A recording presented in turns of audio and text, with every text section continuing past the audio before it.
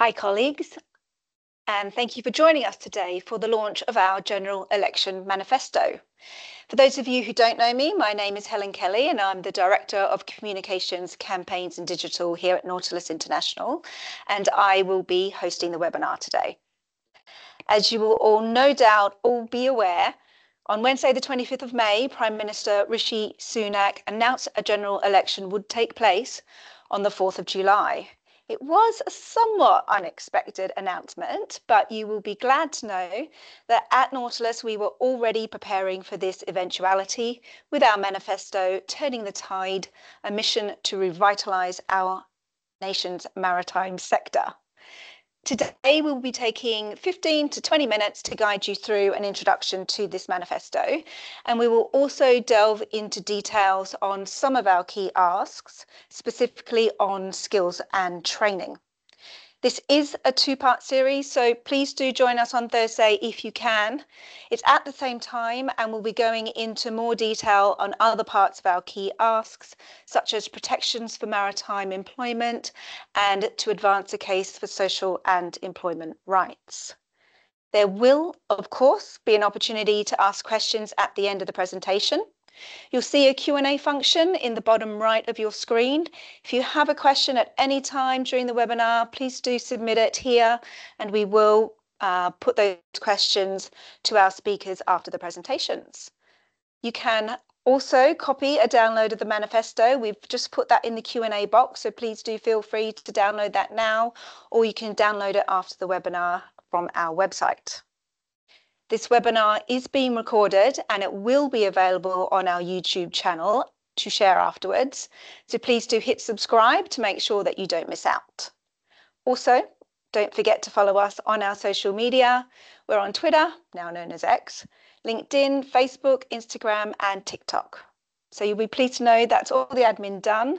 And without further ado, let me welcome Nautilus International General Secretary, Mark Dickinson, to launch the manifesto.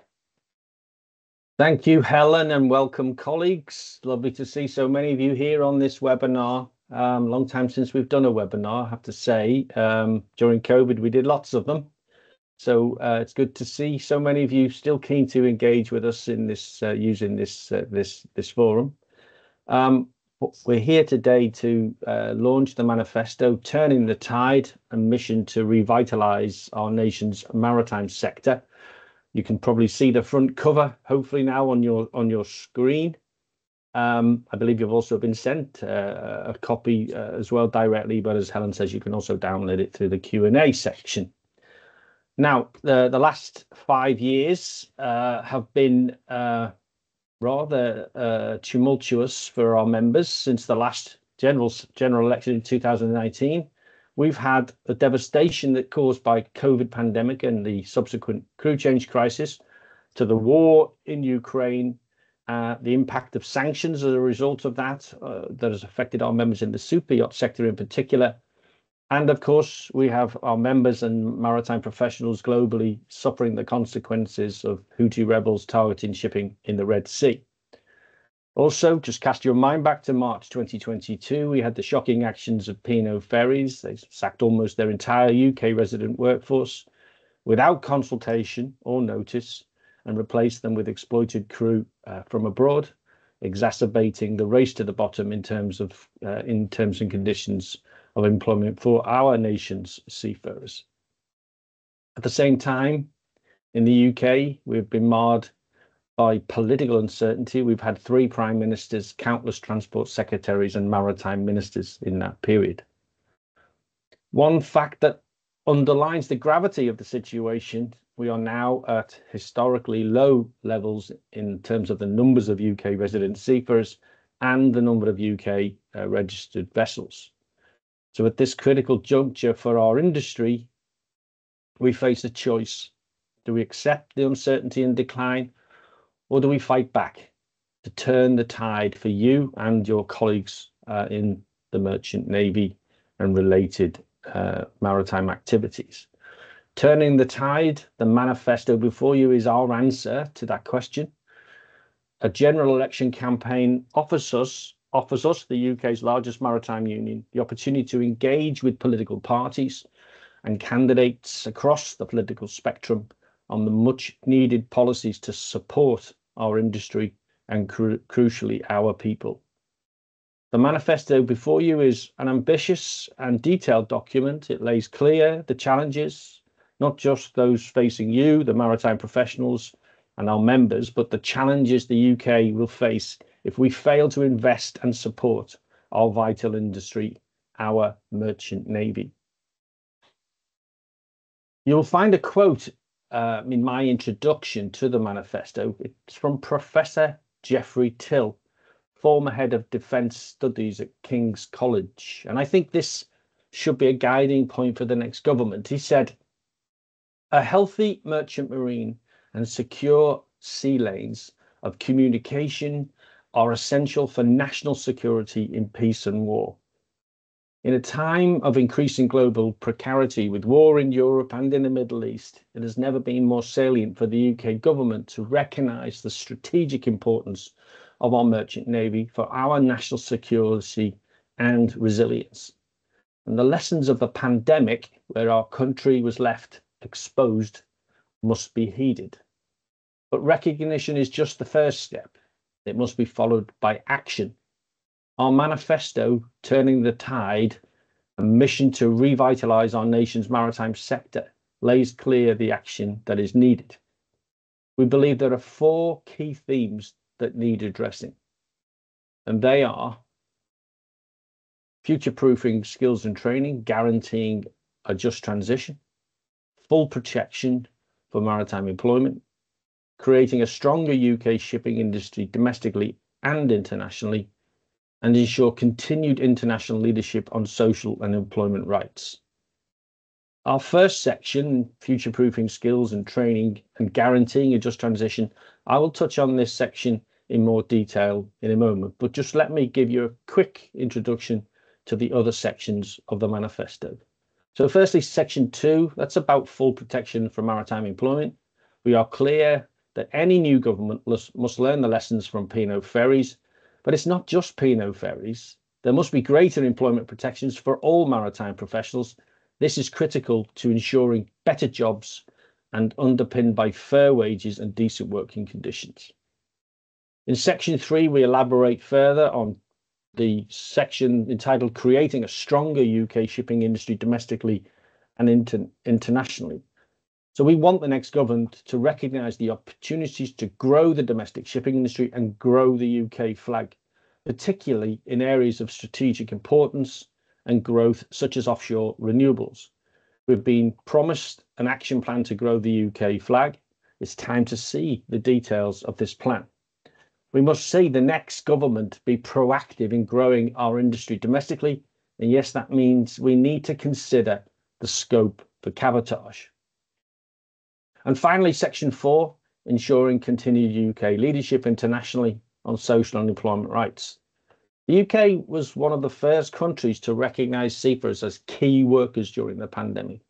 And it's vital the UK continues to advance the case for social and employment rights for seafarers, pushing for continuous improvement of the Maritime Labour Convention and leading a coalition of like-minded countries to tackle the corrosive impact of flags of convenience.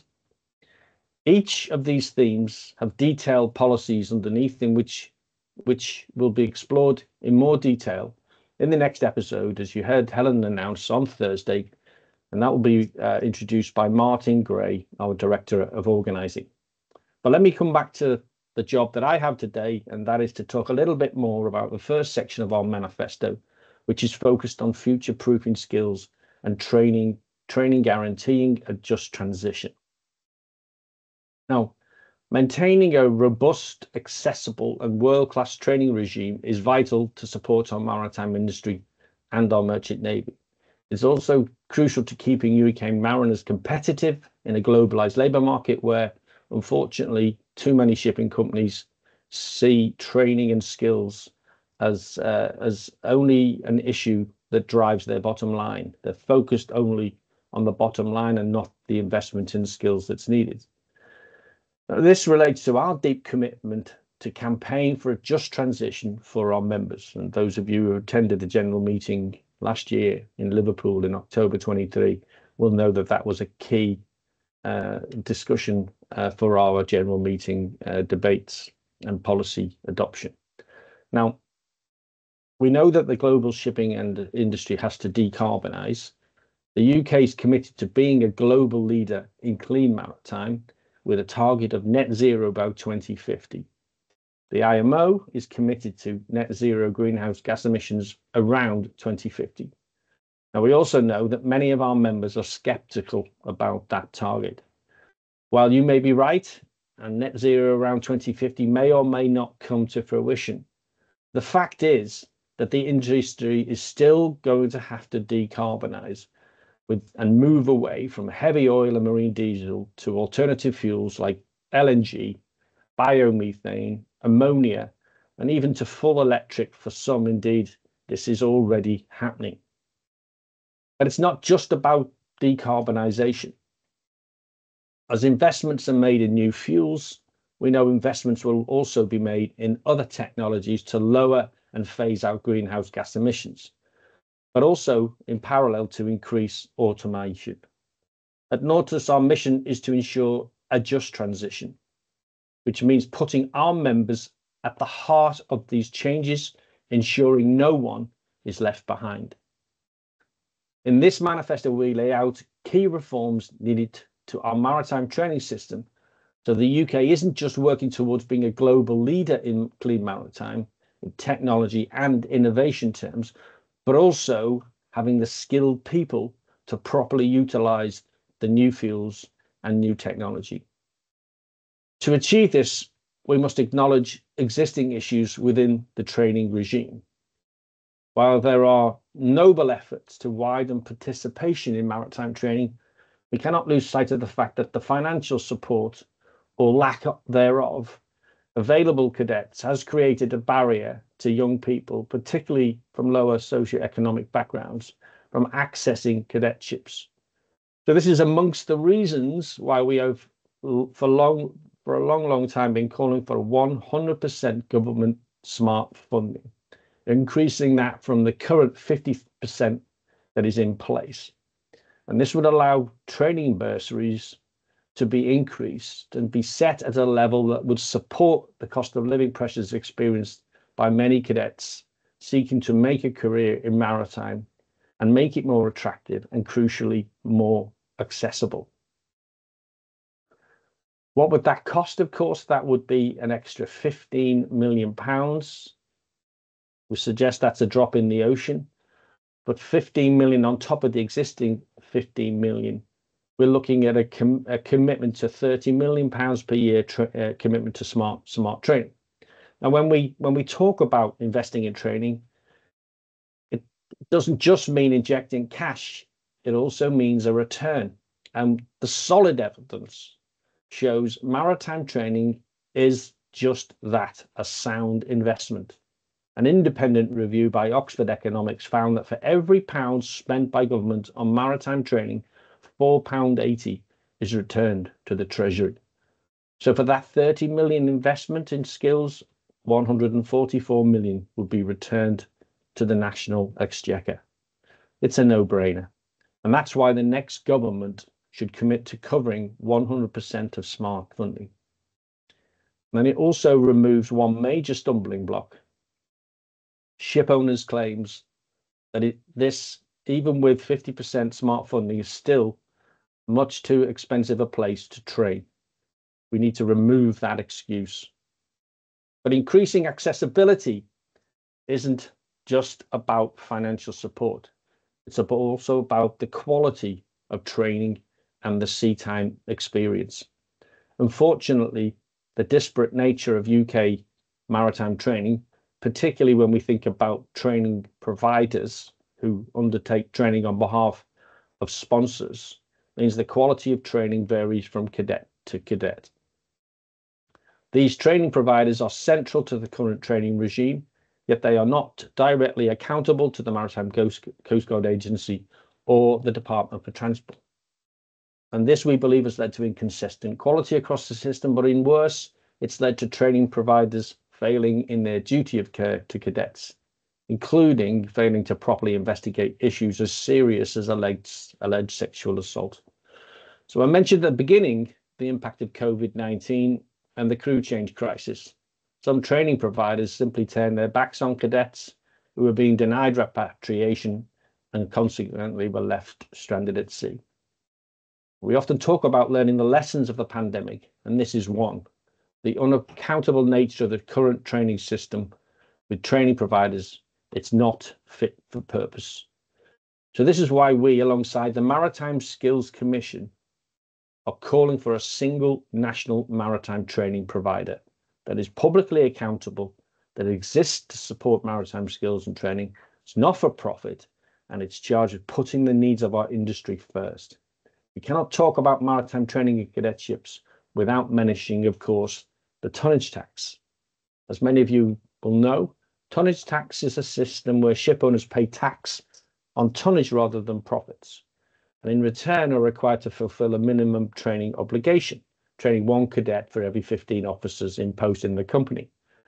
The original purpose of the tonnage tax was clear. It was twofold: to give shipping companies stability throughout fluctuations in profitability by paying tax on tonnage, not profits, and crucially, to support the training and employment of UK cadets in creating a robust pipeline of UK qualified officers, whilst also promoting the UK flag. However, as I highlighted earlier, the number of UK resident seafarers and UK flag vessels is at an all-time low. It's clear the tonnage tax system isn't delivering on its objectives. This is why we need a comprehensive review of tonnage tax with a view to restore the system back to its original purpose, to support the training and employment of UK seafarers, and yes, grow the UK flag.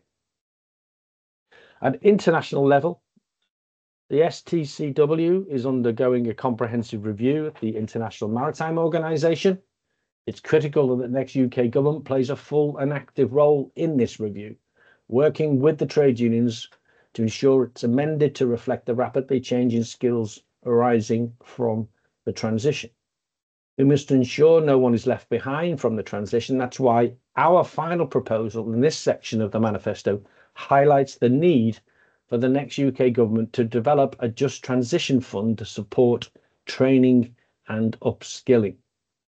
The UK government has implemented a multi-million-pound fund to support technological and fuel innovation in the form of the Clean Maritime Demonstration Competition, or CMDC.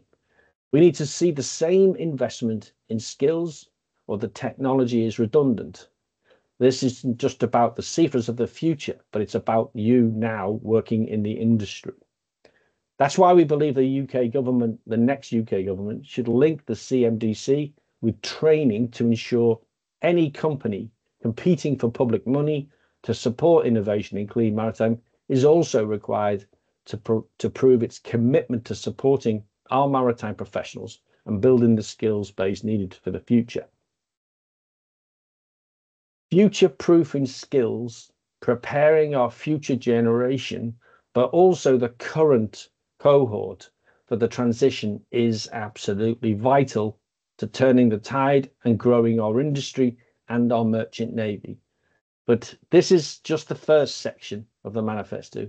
There is much more to follow in part 2 on employment protections, job growth, and international leadership on social and employment rights. And you'll hear more about that if you can attend on Thursday, when my colleague Martin Gray will lead you through further sections. But hopefully you can see from this first section, Nautilus is committed to working with whoever forms the next government to implement detailed and ambitious policies to support you, our nation's maritime professionals, and turning the tide on uncertainty and decline. Thank you, colleagues, and I'll now hand back to Helen. Thank you. Thank you very much, Mark. I'd like to bring in Robert Murtaugh, our communications campaigns organiser, to give a brief update on our outreach work that we're doing on the manifesto during the election period. Hi, Robert. Hi, Helen. Thank you very much, and thank you, Mark, for that. tour of our future proofing skills and training section of the manifesto. As colleagues, you will be aware there is not much point in having a manifesto and detailed policies if we aren't going to do any outreach on it. So you'll be glad to know that we are doing some outreach to candidates across the UK, particularly candidates in coastal constituencies, those with high levels of Nautilus members.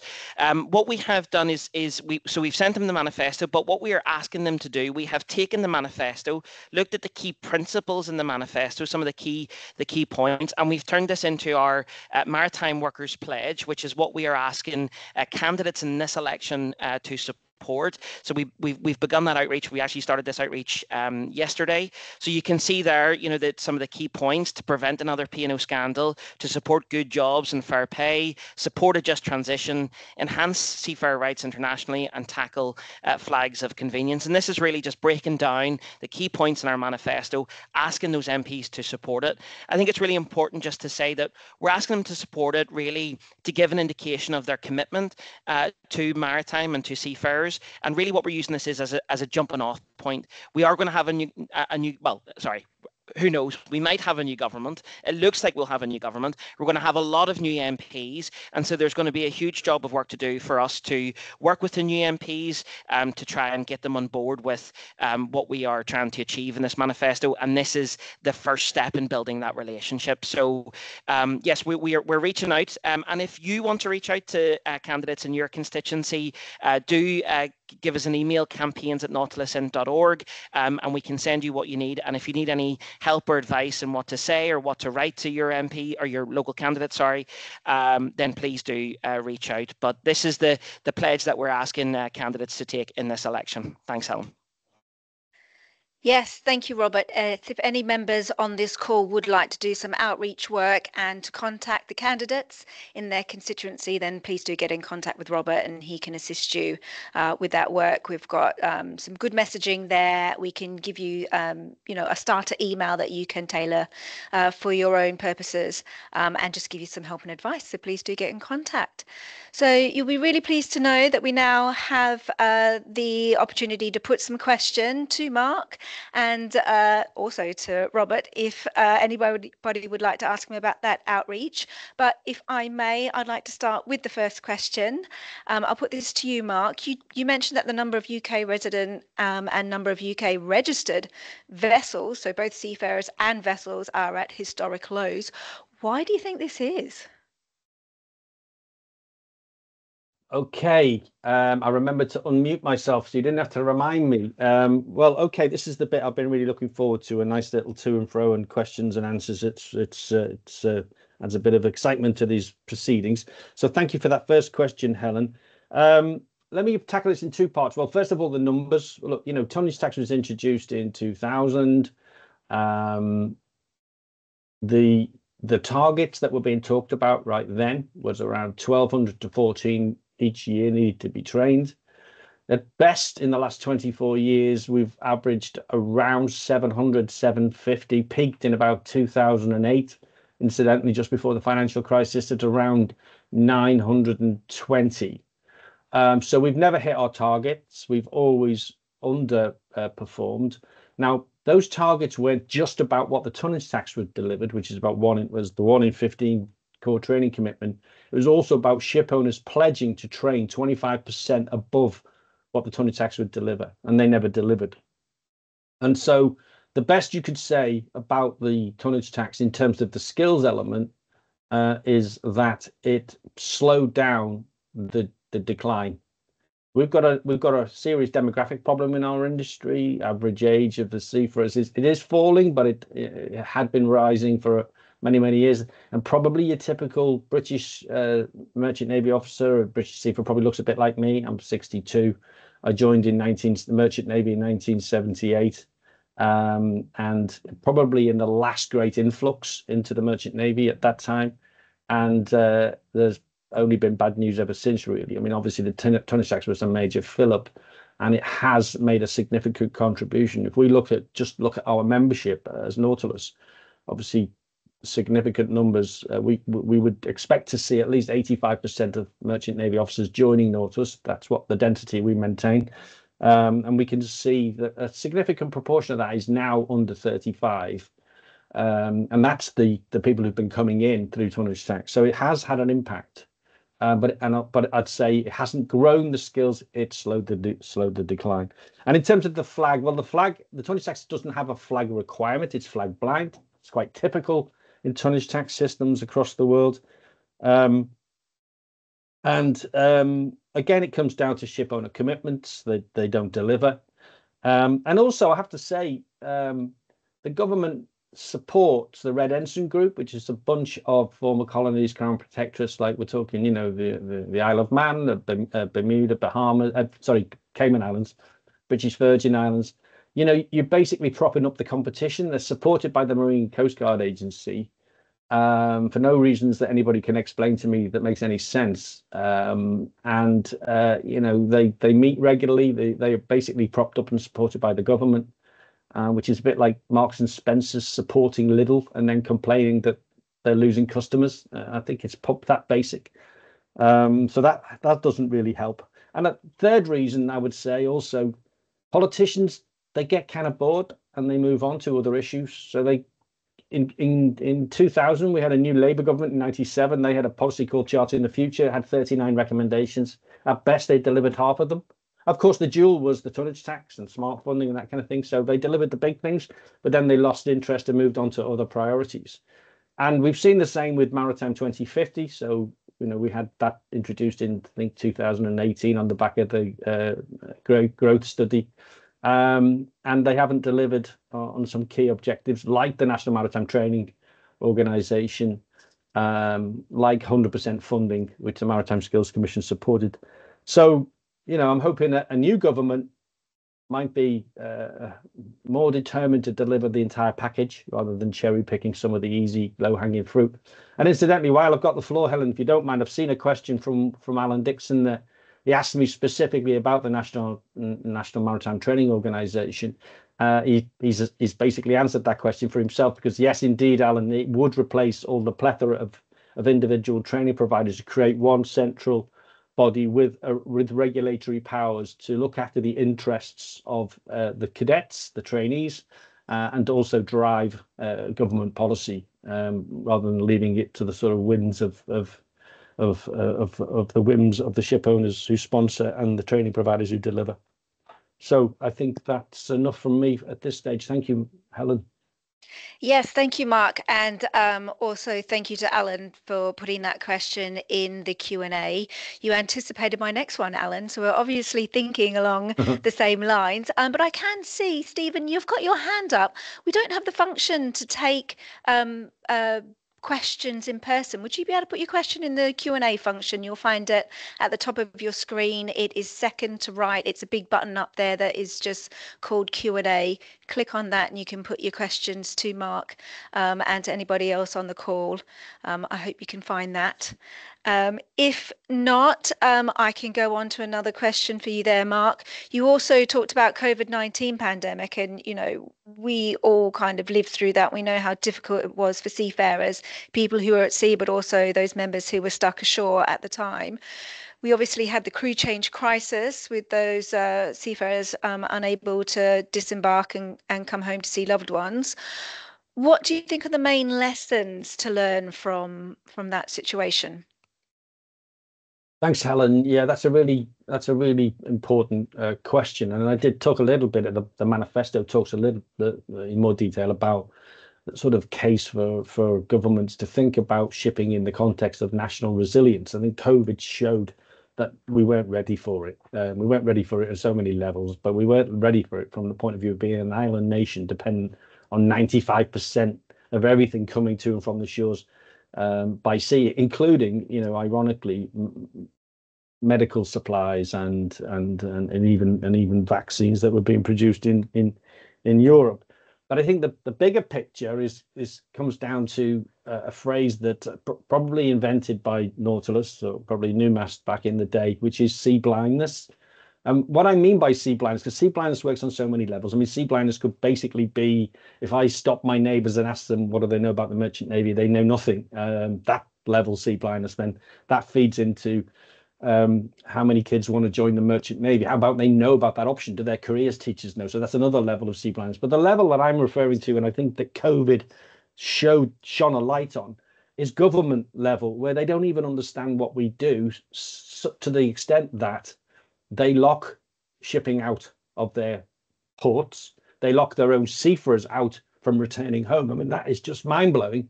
And many of you will have seen my frustration being exposed on Twitter when I was a member of Twitter, or X, or whatever they call it these days, and on YouTube, etc., on videos where I couldn't help myself because it was so frustrating and so shocking and so obviously blowing your own foot off. That's the level of sea blindness that COVID really, really turbocharged and shows. And that's something we are very dedicated in Nautilus. I'm not trying to claim that we're the only ones. I know, for example, within the ITF, the International Transport Workers Federation, largely because we keep going on about it, they're also seized of this particular issue, as are many ship owners. I mean, let's give credit where credit is due. Many ship owners were as angry about the situation as we were, as unions representing seafarers, and they were frustrated from delivering their obligations. It wasn't a question that they didn't want to repatriate their crew or give them access to medical care ashore. It was that they could not.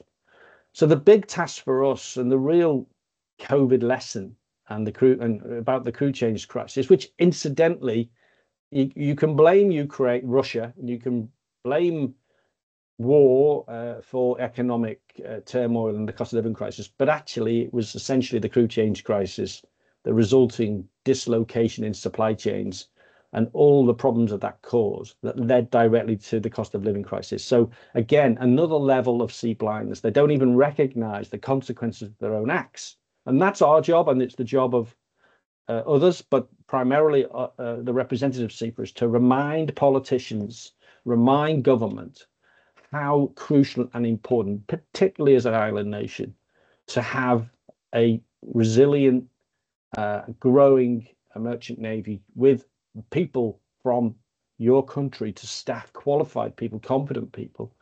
And, you know, the whole thing is a virtuous circle. £1 gives you £4.80 back. I mean, who wouldn't be interested in a deal like that? So it's the manifesto is very, very much in that space, addressing that sea blindness, addressing the importance of resilience, national security, and investing in our maritime skills, and yes, growing the UK flag.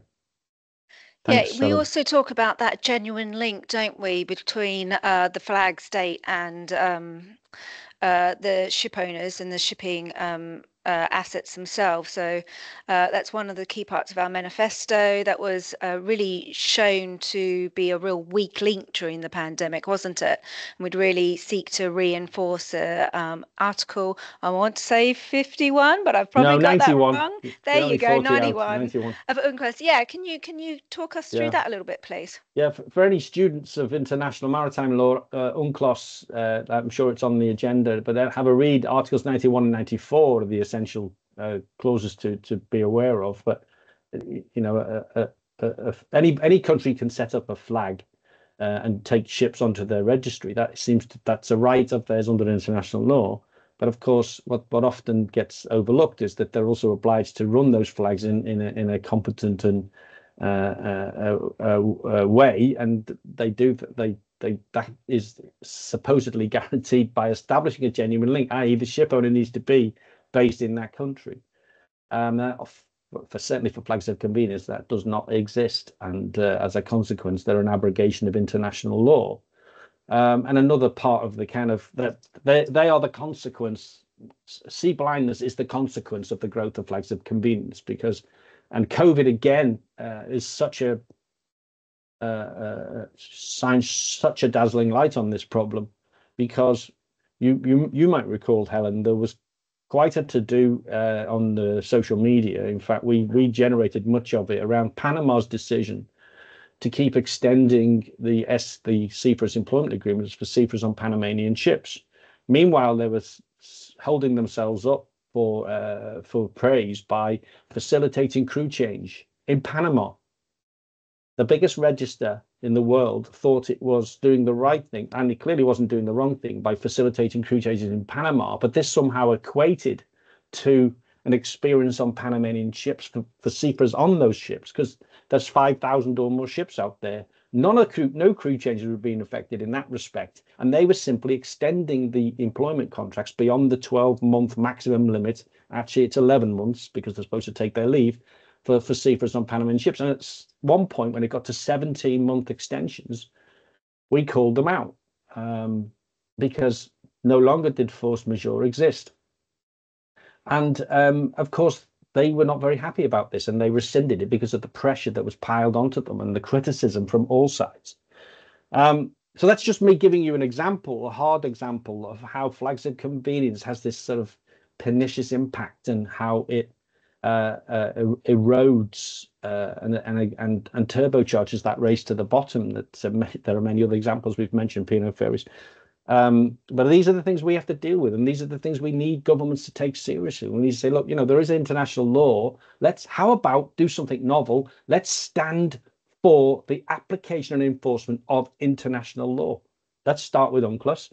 Let's make sure that the MLC isn't just swept aside the next time there's a health pandemic or some other inconvenient occurrence that means that seafarers, we can't enforce that, we can't do that. Let's hold those to account who try to evade their responsibilities and their rights. And one of the key lessons from COVID is that governments must coordinate with each other. That's a requirement under the convention, to make sure that the rights and protections in the MLC are afforded to seafarers in all circumstances.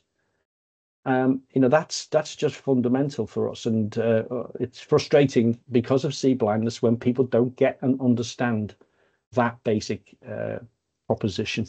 It's a big job for us, but we're committed to doing it, and we will be loud and use every opportunity. A general election is just one opportunity to remind everybody. It absolutely is. And as we said before, if anybody on this call does want help in speaking to or addressing the candidates in their own constituency, we can certainly help them do that. Yeah. Let's get the message out now before the new government is formed. And hopefully there will be more awareness of the members of that government, whichever stripe they turn out to be. Look, I've got some questions actually coming through on my WhatsApp. So people are being creative on the ways that they're sending their questions through. Thank you, everybody. Clive Evans, can Nautilus help the Sea Ambassadors system? When I went to schools, the career teachers had no idea about the Merchant Navy or who to contact. I mean, well, this is so much more of our sea blindness, isn't it? But Mark, what do you think about that Sea Ambassadors system? Is that one that we can utilize?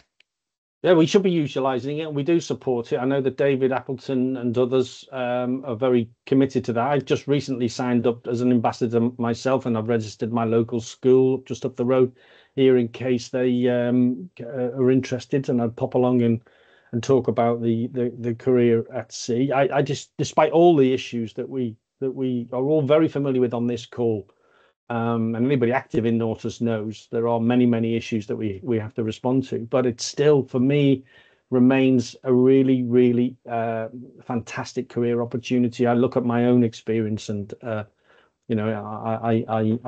I'm absolutely convinced I made the right step, and I would recommend it to anybody. But there's a lot more work going on in that space, Clive, than in past times. I know, for example, there's new films being done via Careers at Sea. That's led by the MNTB, and we're very much a partner of the MNTB. We're heavily engaged in the MNTB.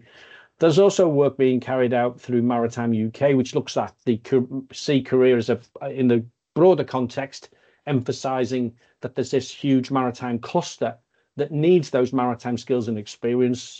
So there's two parallel, and they are coordinated, and they are being called upon to coordinate even more.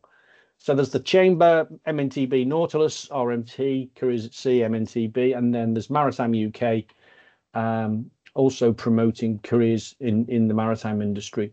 And we must continue to do more of that. It needs more funding, of course, but I can reassure Clive that we're very committed to enhancing that. It is important to remember that the Merchant Navy and Maritime isn't one organisation. And I only say that because I was about to say, and I will now say, that I often look on at the Royal Navy, on the Royal Air Force, and I see what they do and the resources that they deploy. We don't have that, and we don't have one single entity to target either. We have it's like herding cats in the shipping industry with so many companies, so many stakeholders. But nonetheless, that shouldn't put us off. There's a goal there. We can see what others do by way of promoting that industry. And I mention the RN in particular because, like the Merchant Navy, the two go together. It comes back to that strategic resilience and security point. The two go together. If you want strong naval defense, you need a strong Merchant Navy. How many times in history has that been proven to be true? We must never forget that and remind the politicians, and at this key moment, remind them always that it's really important. And the skilled element cannot be separated from that. And that's one of the strong cards we have, and we need to play it very, very determinedly. So thanks for the question, Clive. Yep. Thank you, Clive. We've got a question coming in from Steve Clinch. Hi, Steve. How you doing? It's a little bit long, so bear with me. Mark, I agree it's important that the UK government is front and centre for the forthcoming review of the STCW. However, in my experience over the last few years, is that the MCA has been instructed to be less proactive during IMO meetings, going with the herd.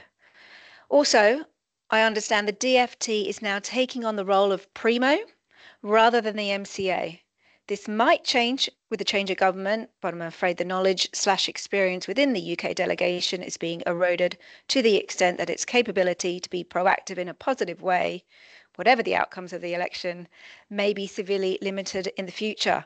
Any views on this? Wow, that's some question, Steve. Thank you for it. So there's so much in that that I will comment on.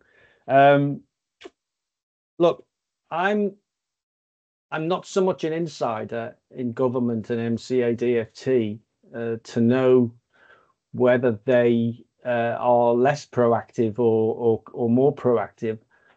I kind of think that my experience, therefore, is that they when motivated, they can be very proactive. When I think about their attempts to have a discussion around safe manning, they find themselves in a group of one, a lonely furrow to plough, but nonetheless they have made commitments in the past to do so. It's in Maritime 2050, and they have been supportive of our efforts as a union to get that issue on the table.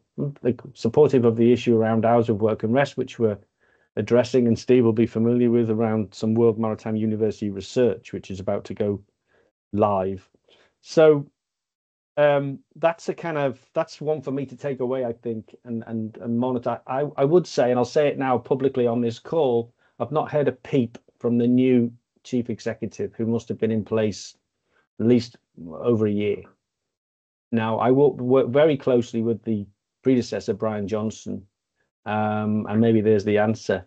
But I bet she's met the chamber often, and I was just mulling this over this morning as to what I'm going to do about it. Going with the herd mentality amongst governments, I think, well, we have been in the EU for best part of the last 40 years, I think, or I should know the precise figure, but maybe it's about 40 years.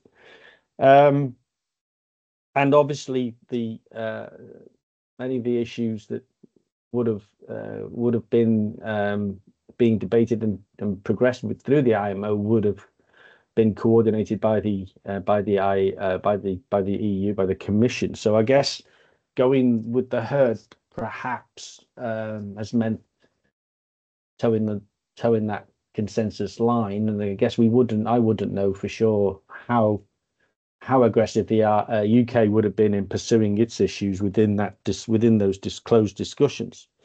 The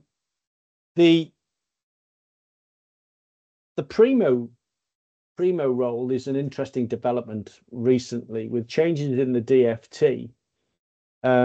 It seems like somebody there fancies taking on the role of primo, which is the permanent representative at the IMO, for those who aren't familiar with that acronym. And what I would say is I'd certainly agree with the implication of Steve's question, is that you don't just rock up to the IMO and start telling people what to do. IMO is a bunch of technical people in a room and they respect their fellow technical people who commit to the organization. And that means attending, something like 36 weeks of meetings a year, which is why we commit to that. We have David Appleton almost at every one of those meetings. Occasionally, we also send our legal director, Charles Boyle, along with the legal committee and that kind of thing. And you have to be committed to that. You have to dedicate the resources to it. It's time consuming and it's costly, but it's important because that's where you're framing the very basis of all all regulations that then will end up as UK regulations, will end up as Dutch and Swiss regulations as well. But in terms of UK, and if you want to influence that, you do it at the IMO. You don't wait until you've got a fait accompli at national level. People cannot just wander in, sit down and expect the world to listen. They need to know you're committed. They need to know the detail. You need to walk the corridors, walk the cafe in the IMO, sit down, talk to other delegations and build that confidence and trust and lead. I'm actually quite worried about that development that the outgoing premier has basically been pushed aside for somebody else. So thanks for flagging that up, Steve. It's a real risk there that we need to be thinking about. Might I just say, though, about the IMO and the manifesto commitment that we're calling on governments to commit and lead in the IMO. What I would say is that if you cast your mind back to the publication of the Maritime Skills Commission report on the Seafarer Cadet Training Review, which incidentally called for a national maritime training organisation to take over the role of training providers, it called for 100% funding for SMART. But it also said very clearly that STCW is not a target for the UK. It's not the floor, the roof or the ceiling in UK training standards. It said we are beyond the IMO STCW and we must continue to be beyond STCW. So the end of the road is not STCW for us, but clearly STCW needs to keep pace with changes and modern working practices and new ship designs and indeed new fuels. But for us, we must maintain a system beyond that. And that means we will always be more expensive. But we believe with justification that our training system produces amongst the best maritime professionals in the world. If you want the best, you need to pay the best, retain the best. And that's what this is all about. Of course, we don't want the minimum to fall too far behind because that would just open up a competitive gap. But somehow we have to navigate that international minimum standards should never be the target for UK maritime. They should only be the floor. And we want to make the good operators, the very best operators, the highest tech ships with all the new fuels and all the new changes and digitalization incorporated. They're going to need highly qualified maritime professionals, and we'll be there with a constant source and supply of people who fit that description. So I don't know whether that was an answer to that question, Stephen. That threw me a couple of curved balls there, but I hope that's okay. Thank you, Mark, and thank you, Stephen. And just as to let everybody on the call know, we are actually speaking to IMO Secretary General Arsenio Dominguez tomorrow. Yeah. He has agreed to a video interview with Nautilus International. We will be putting a lot of those points that Mark has just raised to him. So around decarbonisation, around the just transition, around the skills format, and how the IMO and its member states can support, the continuous improvement of all of those things. So again, keep an eye on our YouTube channel, hit subscribe, make sure you don't miss it. It's a real coup for the comms team, Helen. Well done. Thank you. Well, we'll wait and see how it goes. But we've got Clive Evans. Clive, interesting point that you make here. Your local MP is Mike Kane. Can we please send as much material and manifesto him as possible? He's Labour's shadow shipping minister and not impressed with his performance to date. So I think we might like to hear a bit more about that. But of course, we will send him all the information. We're not party affiliated, are we, Mark? So we will be approaching all the candidates equally to make sure that they have all the information possible. But Mark, do you want to add anything there in terms of Mike Kane specifically? We've been working well with his team to make sure he's fully briefed. Of course, as Clive says, he is the shadow maritime minister, and clearly we keep an eye on the polls as much as anybody else does, and we've clearly been trying to. I was at the parliamentary seminar recently. I think it's featured in this month's Telegraph, that was hosted by RMT and Nautilus, and Mike Kane was there amongst many other MPs, and we heard from him about his commitments. So, and let me just be clear, because as you're absolutely right, Helen, we're not party political. We don't affiliate to any political party. We're completely neutral in that respect. We work with whoever's in government, and we've worked very closely with a succession of ministers from the Conservative Party over the past 14 years or so, some with better results than others. I would make the point, if I may, because I love this statistic. Since I came to Nautilus as new mast in 2000, I've worked with 17 maritime ministers, starting with Glenda Jackson and finishing with the last one, Lord Davies of Gower. So one of the lessons about that for me is we need governments to give maritime ministers time, because they're replaced far too often, and they need to understand the brief and commit to delivery of the Maritime 2050 as it is now. I don't know what Mike's plans are for that. I'm hoping that we won't have a huge shift. We don't need to waste time reviewing things. We've done so many reviews over the years. We know the answers. They're all in our manifesto. So let's deliver them. Let's get working on that, and give the time and resources to a team who can commit to delivery of a whole package of measures, not pick shiny things that are easy to deliver and then move on to something else. So we need to engage with all political parties to get that message across, and with the help of Clive and others, contacting their prospective parliamentary candidates, giving them a copy of the manifesto, giving them the Maritime Worker Pledge that Robert referred to earlier. We'll get this job done. I'm very optimistic generally, and I'm very keen to get going. Once the election results are declared, whoever's in power, we get cracking on getting them to deliver our worker pledge and our manifesto. Yeah, absolutely. We were already discussing our strategy post-election, and I can see that Robert's hand's come up. So, Robert, I will hand over to you if you want to turn your video back on. Yeah, thank you. I just wanted to add on that, and hopefully Mark doesn't mind, Clive, just that I think we have built a good relationship with Mike Kane over the last 2.5 years. As Mark mentioned in the seminar that we had at Parliament not that long ago, Mike Kane did give a speech where, I think it's fair to say a lot of what he was talking about, you'll see in our manifesto. So look, again, no one's counting their chickens. Who knows what's going to happen after the election? Even if it is a Labour government, there could be a whole reshuffle anyway. But I think just on the point, I don't know whether your issue with Mike is on a constituency level or in relation to maritime, but I would just say that I think we are working well, but obviously the proof will be in the pudding post-election. And I think what we can guarantee is that as soon as that election is over, if Mike Kane is in place as the shipping minister, we've good contacts, and we will be meeting with him early on, hopefully, to work out what his priorities will be. But I think they have listened to what we've said, particularly post P&O. And if you look at some of the public comments that Mike has made, he does actually often reference Nautilus International.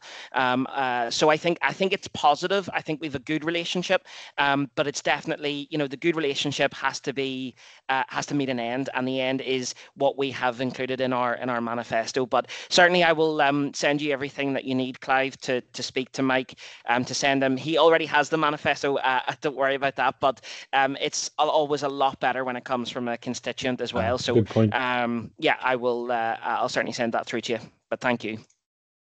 Great, good stuff, Robert. I've just got a keen eye on the time, and we will have to stop the webinar in 6 minutes' time. So if anybody does have any final questions to put to Mark, please do get them in now. But Mark, I wondered if you might be able to give us a little bit more information around that proposals for government funding or a government fund for maritime skills linked to the CMDC that specifies, a certain training element to it. Is there precedents elsewhere in the world? What do we do we have a structure that we're basing this on? How do you see it working?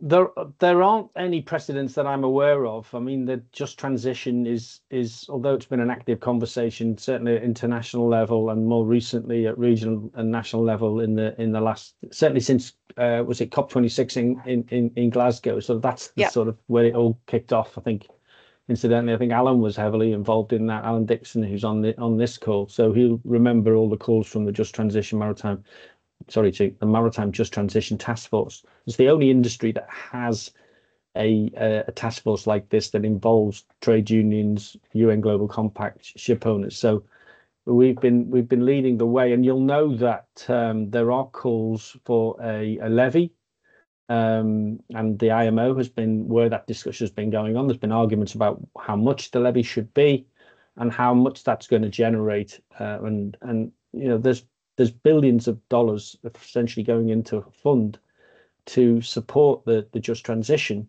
And clearly, for us at least, part of that has to be the skills. I mean, it is center stage of the just transition, and that isn't controversial. That is widely accepted. When I think back, slightly diverting from the core question, but when I think back to my time in university in Cardiff in the 80s during the miners' strike, if you want to know what a transition doesn't look like, well, there's an example for you where whole communities, a whole industry was basically closed down and everybody was just told to go and sign on. And a just transition is the opposite of that. And it's saying, we have an opportunity to reskill and upskill maritime professionals. They have a stake in the future of their industry, continue to work with alternative fuels, new technology, etc. So we don't see it as being at all controversial that when you're encouraging and incentivizing ship owners to adopt clean fuel technology, that there shouldn't be a skills element to that. So you get some money on the one hand, then you need to commit to fund the just transition, the skills element of the just transition on the other hand. So we know that these calls are being made by other unions in other countries, but we're all making these calls now. So the only example I would say of a fund that already exists as part of the just transition is in the Netherlands, the Colan Fund it's referred to. And that's a typically far-sighted intervention by the Dutch government, which has a very strong social dialogue and very strong social partnership at its core. That for those who can't make the transition, I mean, it's clearly part of a transition. If you're not able to reskill, upskill, or if the fear of that change to new working is too much or too late in your career, then the option of changing your direction and going into retiring early or indeed going into a new sector, coming ashore or whatever, then that can have severe financial consequences for maritime professionals. And the government has created a general fund which seafarers can also access to facilitate that transition. So that's just an important example of something that is part of the just transition, if not the major part. We hope for the most part that our maritime professionals want to continue to work in the maritime industry and that they will embrace the new skills and upskill, reskill to secure that future. And I'm very hopeful and optimistic that with the buy-in that we have for the just transition, I mean, it's now part of the conversation. It's not a fringe discussion. This is center stage. It's IMO, it's ILO, it's UN, it's governments talking about a just transition and making sure it's human-centered and human-focused. So yeah, I'm hoping that's something that we can take forward with government. Yeah, once the election's complete. Yeah, thanks, Helen. Thank you, Mark. So we are up against time, folks. Thank you all for joining us. Do remember, if you do want assistance in reaching out to your candidates, you can email campaigns@nautilusint.org and we can send you everything that you need. Also remember, this is a two-part series, so please do join us on Thursday at the same time when we'll discuss protections for maritime employment and social and employment rights. If you have any colleagues who you think would benefit from watching this webinar, please do send them over to our YouTube channel where they can watch on demand. And don't forget, if you're not in membership, you are not protected. So speak to colleagues about the benefit of membership because we are stronger together. Thank you and goodbye till next time. Bye-bye.